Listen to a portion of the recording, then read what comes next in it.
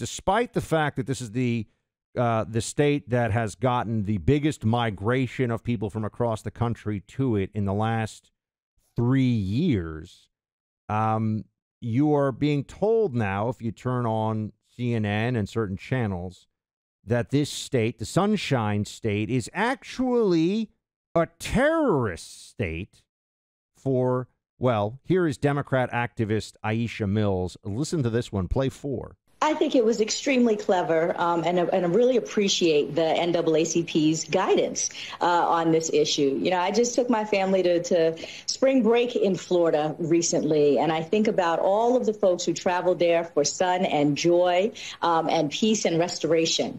And to be reminded that actually this is getting to the point where Florida is about to be a terrorist state to many of us here in America. Certainly as a lesbian, as a black woman, I don't want to have anything to do with the place. What I just want to know, I would be fascinated to find out what it is that what is the terror that she is worried about that affects black people and lesbians in Florida. Like, what is this even? So, I really mean this. Like, what Ron DeSantis is making Disney live by the same rules as every other corporation, including, you know, Universal Studios, et cetera, in the state. That's terrifying for. That Ron DeSantis doesn't want second graders being told about, you know, all kinds of sexual stuff in the classroom. I had zero sex instruction until high school, right? And it was very minimal in high school, but like classroom instruction, right? What are they even talking about, Clay? Like, what is this? Florida is a terrorist state for people of color, for LGBTQIA plus people. It's actually a booming state that's really safe relative to other states of similar population where people are moving from all over the country of all races, creeds, colors, etc., as fast as they can. To me, this is a perfect distillation of both how a large organization, large institution ceases to have any legitimacy, because the NAACP has a very impressive history. But if you are black and you live in Florida, as the NAACP board chair does, who will play his audio here in a moment, this goes to my point of when an institution tells you something that you know is not true, and saying to black people, you are not safe in Florida, and saying to gay people, you are not safe in Florida, that's a lie.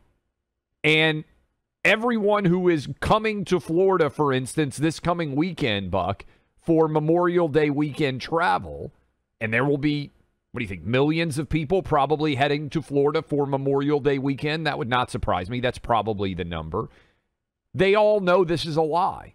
If you are with your family and you're black and you're walking around Universal Studios or Disney World, as tens of thousands of black families will do, probably over Memorial Day weekend, or you're going to Miami to go to the beach and hang out with your friends and family, this is a lie. And it's such a transparent lie. And not only is it a transparent lie, Buck, the timing on it. This is an attempt to hit Ron DeSantis with a transparent lie right as he is preparing to announce that he's going to run for president. And there's audio here of the NAACP Board of Directors chair, Leon Russell. He actually lives in Florida. And he was asked about this. You're going to love his response. Listen to cut 5. Need to understand that it's not about money. It's about people. It's about humanity. Second and thirdly, quite frankly, we haven't told anybody to leave. In fact, the NAACP is encouraging folks to stay here and fight. If there was ever a reason to stand your ground, it's black people, LGBT community, the immigrant community. Women need to stand our ground in Florida and fight. Okay, yeah, it's certainly I'll cut him off there. It's certainly a political fight. Buck, when you tell people not to visit, and then when you're asked because it's not safe, somebody says, hey, but you live here, and his response is, we haven't told anybody to leave. So wait, It's safe for black people to spend all of their time in Florida and live there with their families, but it's not safe to visit? I mean, like, this is not even logically coherent. I mean, okay, there's so much here. First of all, they hate Florida on the left, whether it's, the NAACP activists or LGBTQIA activists or, the mainstream sort of other Democrat entities you could point to. They hate Florida because it is super successful and being governed in a conservative fashion. That's why they despise it. They have no the problems they have with Florida have nothing to do with, oh, it's unsafe for black people to be there, or, oh, there's targeting of the LGBTQIA community or whatever. No, they hate it because it's working so well. And it's working so well based on philosophy and politics that they don't like. But this whole thing of, oh, I'm scared to go there and, people are not valued there and all that is total projection. It is nonsense. It is garbage. That is not the reality of Florida at all. I mean, there are weekends here. I mean, I've been there. You go to Miami Beach, and they're widely celebrated as being gathering weekends of the black community in Florida. Yeah. Right. And nationwide. But I mean, this idea that it's not safe for black people to be in Florida this is complete fantasy land stuff. And in fact, if anything, you're looking at a state that has been safer for everyone relative to the crime waves that have hit other places across the country, especially big cities. We're talking Miami, Tampa, etc. And so I just think it's interesting. This is the Democrat mindset. They will lie about a place that is doing really well, that is showing everybody a better way.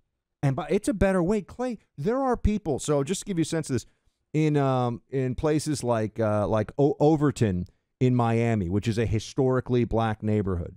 You know what's happening in Overton right now? Black families that have lived there maybe 2-3 generations, they're getting $1 million for their 1,200 square foot house, right? This, there should be a sense of, oh my gosh, this is going so well. Like, people are moving here. They want to be here. People feel safer and safer. But instead of celebrating the wins that everybody is having across the board, they're saying it's a terrorist state for people of color. And this woman said lesbians. I mean, I hadn't heard anyone say that lesbians were scared of going to Florida. That was new. I would bet that Florida has way higher of a population gay-wise than your average state, right? Like, I would bet that it over-indexes for gay population as well. Yeah, I mean, Miami Beach is a historically huge gay very population. Gay and lesbian friendly. There are specifically gay friendly and lesbian friendly hotels or LGBTQ. There are hotels all up and down the main strip on Collins that have fly the pride flag year round and are welcoming to that community. So it's just, I'm just saying, this is rooted in nothing. This is spite at success because someone's doing better with a different politics than they want them to. That's the reality. I just can't get past the NAACP head when confronted and asked, hey, if Florida's so awful, why do you live in Tampa yourself? His response is, we haven't told anybody to leave, okay? If you were really of the belief that Florida was a terrorist state, wouldn't the first thing you would tell people to do be to leave? It wouldn't be, hey, don't go on vacation there for some relatively short experience on the ground. It would be, hey, you got to get your boots off the ground. You got to get out of this state. Now, it's laughably absurd, but he's actually not even able to follow the logic of his organization's own statement when he's saying, we're not telling anybody to leave. We're just telling them not to come visit because it's so not safe for black and gay people. Well, if it's so not safe for black and gay people, you should be telling everybody to leave. That's more important than don't come on vacation because you're not staying permanently if you're coming on vacation. All this is ridiculous. But I want to play the next iteration, which is the argument that people are dying. We'll play that when we come back, Buck. But this is maybe the dumbest argument I have seen. And I can't imagine that there's very many black people that are seeing this argument and in any way trusting the NAACP over it. I think they're blowing themselves up here.